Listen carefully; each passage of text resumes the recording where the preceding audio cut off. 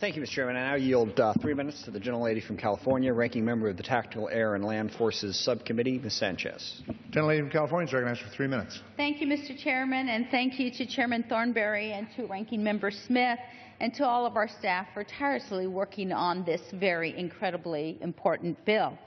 Also, I would like to thank Mr. Turner for the past 4 years chairing with he being the chairman and I being the ranking member of the subcommittee for Tactical Air and Land Forces. It's been a pleasure.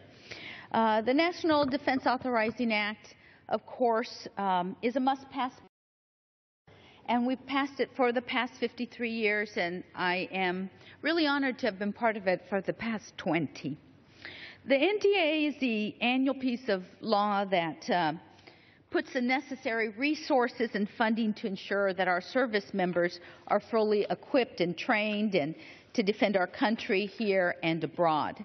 And all of our military systems, air, land, water, space, are authorized by this legislation. It provides new opportunities for the Department of Defense to engage in innovative research and development to ensure that America has the most technologically advanced military. And of course, that also bleeds over into the civilian world with all of our new technologies.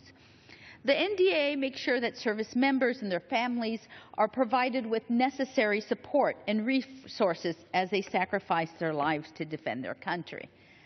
Just last Friday, I had the opportunity to be in Erie, Pennsylvania, where our son was commissioned as a second lieutenant, an officer into the U.S. Army Artillery. So pretty excited to continue to support our military families because we are one. This bill also provides provisions to support women in the military, making equipment that actually fits them, for example. And we put in language for parental leave for our service members for up to 14 days.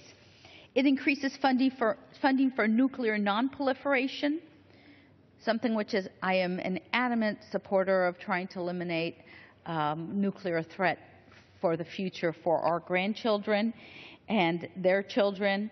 It increases funding for K through 12 STEM education because, again, we have to invest in our future, and then the future of education is equal to national security.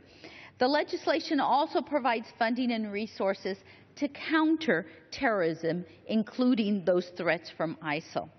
On our particular subcommittee, we included some significant oversight legislation. Everybody thinks about passing laws, but the reality is that one of the main things that we have to do as members of Congress is to oversee what is really happening in programs and with the money of our taxpayers. So we included the F-35 Joint Strike Fighter software oversight, the F-18 Super Hornet oxygen system, and a multi-year procurement authority for the Army's helicopters.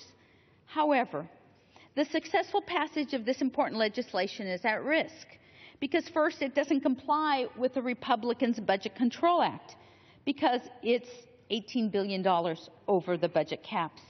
And secondly, it includes a number of discriminatory provisions, such as language that would allow government contractors to discriminate against the LGBT community. So there are many things that we need to do to ensure that this bill can be, in a bipartisan way, passed by this House.